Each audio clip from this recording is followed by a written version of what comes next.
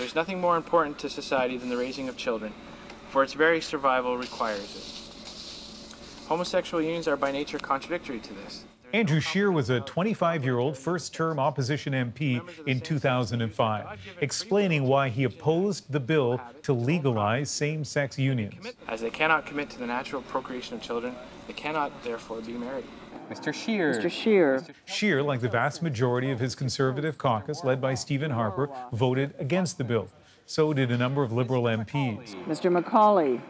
Today, 14 years after that vote, Liberals decided to post Scheer's comments online and highlight how the Conservative leader refuses to take part in pride parades across the country. Scheer is a devout Roman Catholic.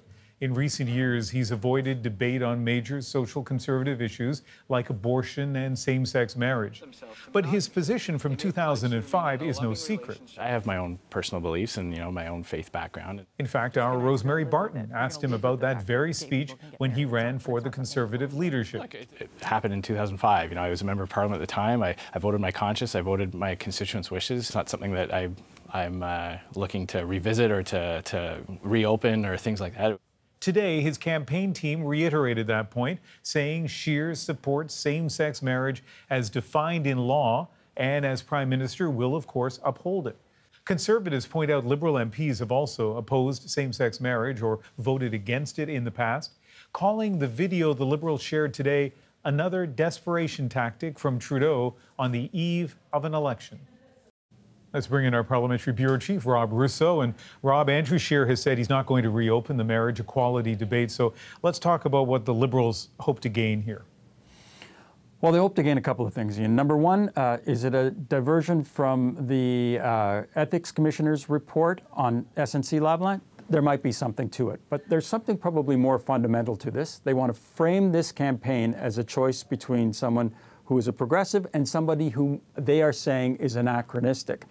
So they've dug out something that hasn't been sort of buried for a long, long time. As you saw, Rosie asked him about this just 2 or 3 years ago.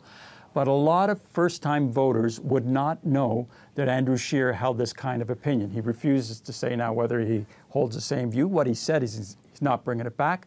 But those words out of Andrew Scheer's mouth and that kind of dim gray video making him look even more anachronistic is probably meant to try and tell younger voters, first-time voters, people who turned out in disproportionate numbers for the Liberals the last time, that if you are not so thrilled with Justin Trudeau, that's fine. But do you really want Andrew Scheer to be the person who becomes Prime Minister? If you don't, come on out and vote this time. Don't stay at home like you normally do.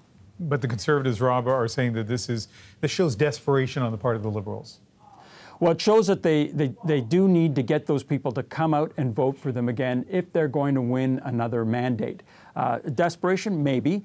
Trying to frame the issue, yes. And has it already borne fruit for them? Yes, it has, Ian, because NDP leader Jagmeet Singh, based on what he saw today, probably not realizing it's an old issue, said that there's no way he can support a minority Conservative government, thereby throwing away almost all the leverage he would have in negotiating with a Liberal government for their support, which is baffling at this stage of the race. Thanks, Rob. My pleasure, Ian.